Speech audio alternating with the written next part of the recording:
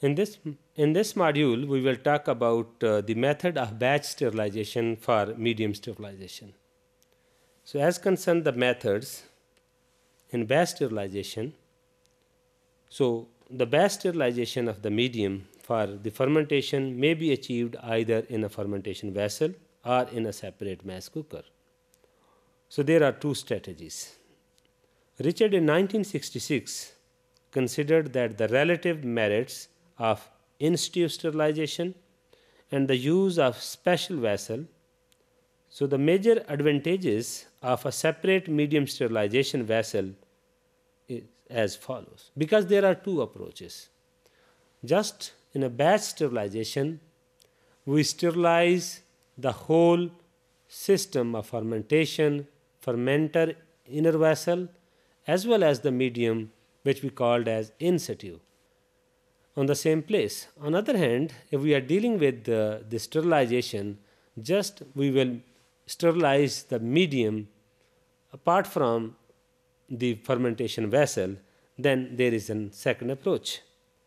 So in this case, when we sterilize the medium separately from the fermentation vessel, then the one cooker may be used to serve several fermenters, and the medium may be sterilized as the fermenters are being cleaned and prepared for the next fermentation, thus saving the time. So if the one fermentation is going on, during that time we can sterilize the next batch medium. So this is the one advantage. As concerned the second, the medium may be sterilized in a cooker in a more concentrated form than would be used in a fermentation, because we can sterilize the medium in a concentrated form in a separate vessel, and then we can add into the fermentation vessel, and then we add the more. So we can sterilize in a concentrated form. This would allow the construction of a smaller cooker. So in some fermentation, the medium is at its most viscous during the sterilization, and the power requirement for agitation is not elevated by the aeration as it would be during the fermenter properly. Thus, if the requirement for the agitation during in situ sterilization were removed, the fermenter could be equipped with less power motor. So obviously the sterilization kettle would have to equipped with the powerful motor, but this would provide the sterile medium for several fermenters.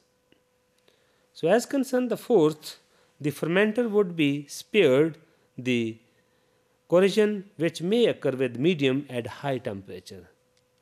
As concerned the major disadvantages of a separate medium sterilization vessel, so first one is the cost of constructing the batch medium sterilizer, that is much the same as the fermenter, because if we design a separate vessel for the sterilization, we need some specific material, almost the equivalent and equal cost to the fermenter vessel. So if the cooker serves a large number of fermenters, the complex pipe work, so if we are using the external vessel for a number of fermenters, then we need a complex pipe work just to transport that sterilized medium to the particular fermenter. So that is necessary, and that pipe system and the transport system also need and the decontamination, and with the inherent danger of the contamination.